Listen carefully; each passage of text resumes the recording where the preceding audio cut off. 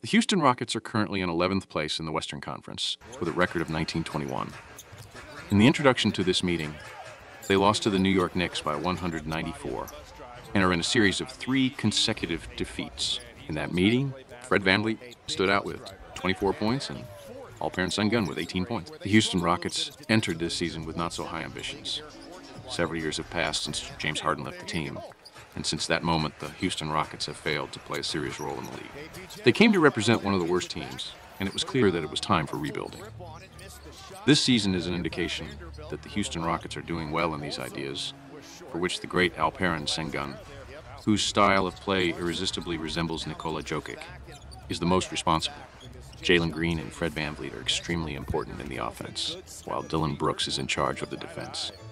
Despite the fact that the Houston Rockets are a versatile and well-balanced team, the impression is that they need an additional scorer in order to be even more productive on offense. Therefore, only a top-notch offensive performance will lead them to win in the next meeting, in which it is also necessary for the defense to be at a high level, because the rival is in an extremely offensive mood. The Utah Jazz are in good shape, as they have won 6 times in the last 7 meetings.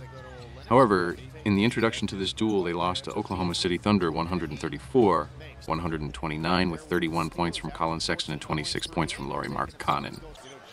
They are currently in 9th place in the Western Conference with a record of 22-21. For years, the Utah Jazz have been considered a team that cultivates a winning culture. In the last 10 years, they were the strongest, led by Donovan Mitchell and Rudy Gobert, but even then, they failed to get involved in the fight for something more than a competitive participation in the playoffs. After that, a new era followed, led by Lauri Markkanen. And next year, he will answer the question of whether it was the right decision to entrust him with the most important role in the team. After a fantastic last season, he is playing a little weaker now, but that is enough for the rebuilt Utah Jazz to be around the playoff zone. In the last few years, the Utah Jazz have had a very good defense, which is not the case this season, when the team is among the worst in that segment.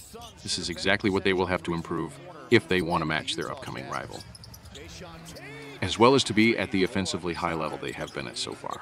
They played 3 times last season, and the Utah Jazz won twice. Absences and injuries. Victor Oladipo and Tari Eason will not play for the Houston Rockets, while Reggie Bullock Jr. is questionable. The Utah Jazz are complete. The weaker the Houston Rockets are offensively, the weaker the Utah Jazz are defensively. Therefore, this match is expected to be uncertain.